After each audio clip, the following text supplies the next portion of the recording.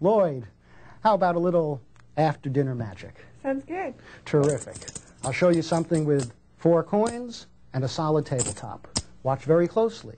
One hand goes under the table, one hand stays on top, and just one of those coins goes right through the table, and sure enough, there it is. Now that leaves 3 coins still to go, and I'll do it again with coin number 2.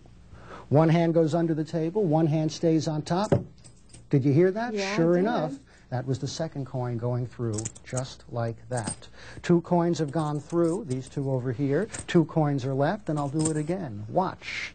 Just 2. Did you see it? But you heard it. Sure enough. Because that leaves just 1, and there's 3 coins through the table. The coins are passing through one by one. I'll do it one last time. 1 coin to go, 3 coins have gone. Watch me like a hawk. Now, I can tell you're a little bit suspicious. I understand that. I really haven't done anything yet. Just 1 coin over here and 3 coins over there. 3 coins have gone through. 1 is left. Watch very closely.